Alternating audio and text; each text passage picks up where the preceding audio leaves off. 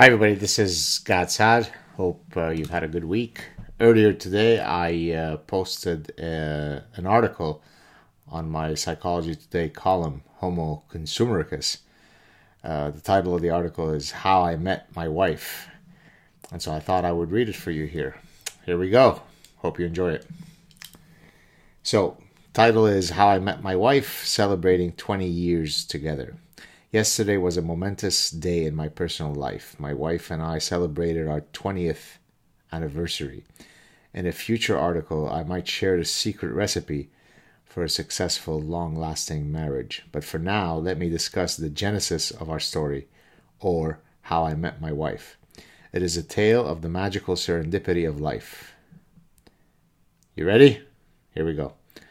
The story begins more than 20 years ago. I was exercising at the gym when an individual passed me by and uttered, "Hey, Professor." Another gentleman whom I had never met overheard the salutation and approached me. He introduced himself and asked what my areas of expertise were. Once I explained that some of my areas of interest included consumer psychology and psychology of decision-making, he wondered if I might be interested in delivering a series of in-house executive seminars, as he was the founder and president of a telemarketing firm. The course would constitute 6 or 7 weekly modules covering a broad range of consumer-relevant topics. The course would not involve any grading. It was a form of executive lifelong learning program. Luckily for me, I eventually agreed to his offer, even though I was not terribly pleased with the remuneration. But then again, some things are more important than money, as we'll shortly find out. I showed up for my first corporate seminar on that fateful day with much anticipation. I had never taught a course in such a setting. As the elevator door opened on the floor where I was scheduled to deliver the course, I was greeted in an impromptu manner by a woman who accompanied me to the venue. The woman in question had recently been promoted to a human resources managerial position and as such was eligible to attend my seminars. As the story goes, she was not very pleased to have to waste her Saturdays attending some likely boring lectures. I thank the cosmos that it was compulsory for her to attend.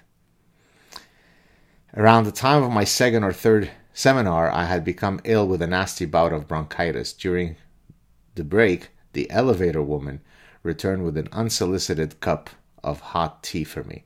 I thought that this was a very considerate and sweet gesture, but I did not think anything else of it. I had my professional face on.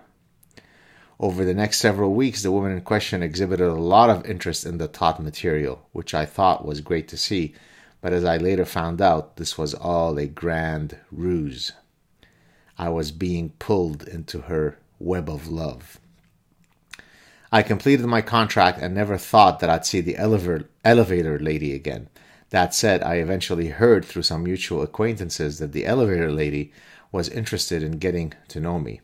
For our first evening get-together, I ended up going to watch a movie with her and one of her friends.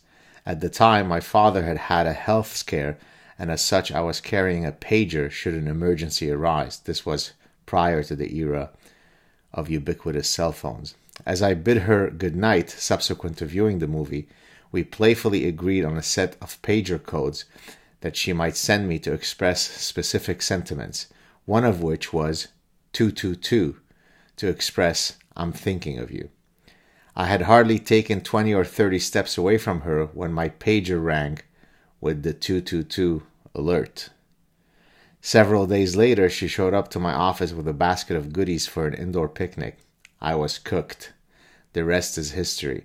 Fast forward 20 years, I returned yesterday to that exact same theater to watch a movie with the elevator lady, my wife.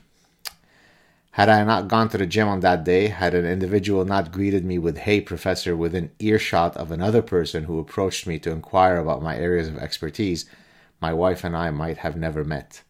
Such is the beauty of life. Every moment has the potentiality to be life-altering in endless, unknowable, and magical ways. As a testament of how much I love my wife, the readers might be interested in this earlier article. It'll be part of the end of this clip.